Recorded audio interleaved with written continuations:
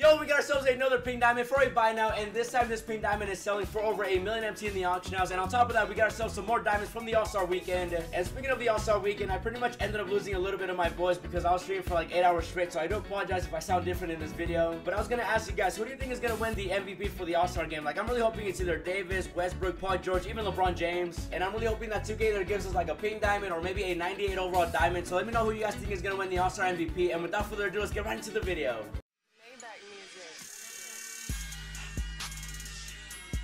Now, first up, we got ourselves the new Diamond Donovan Mitchell, and this guy, guys, is one of the best diamonds in the game. Not only does he have, Hall of Fame badges, but the stats are even better. And this guy ended up getting it for 100,000 MT, and I just checked the auction house, and he is going for about like 250,000. So he ended up making 125,000 off of getting a Diamond Mitchell in the auction house.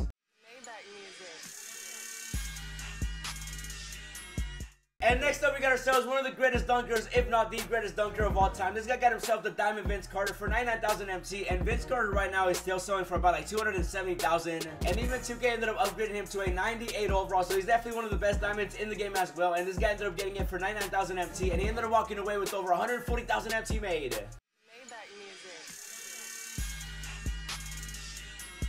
And at number 3, we got ourselves another Diamond Vince Carter, but this time for 93,000 MT. And like I said, this guy is still going for about like 270,000 MT right now in the auction house. And with the way that the auction house is right now, super slow, this right here is definitely worthy of the top 5. So congrats on getting Diamond Vince Carter for under 100,000 MT and walking away with at least 150,000 MT made.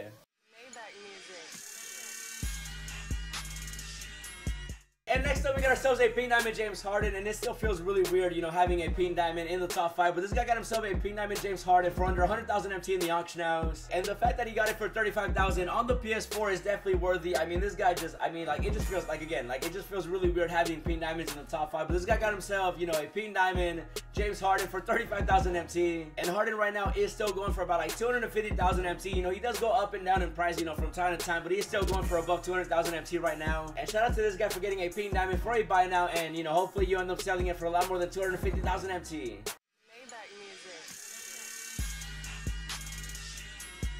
And at the number 1 spot, we got ourselves the pink diamond Melo Jello. This guy ended up getting himself a pink diamond Melo for 100,000 MT in the auction house. And right now, this card is selling for over a million MT right now in the auction house. And that right there, just getting it for 100,000 MT is just, that's the number 1 spot right there. Like, he ended up getting a pink diamond Melo for 100,000. And I'm still looking for a pink diamond Melo, and hopefully maybe one day I'll get lucky and get one for 100,000 MT. But this guy got one for 100K and ended up walking away with over a million MT off of getting one pink diamond in the auction house. And that right there, it just speaks for itself, man. He ended up getting a pink diamond Melo for 100,000. And that right there is going to be another top 5. If you guys enjoyed that video and you want to see more and you want to get yourself your own pink diamond for a buy now, do me a favor, leave a like on the video, subscribe to the channel if you haven't already. And as always, thanks for watching, and I'll see you in the next video. Yeah, hundreds on my bed, flexing with the bill.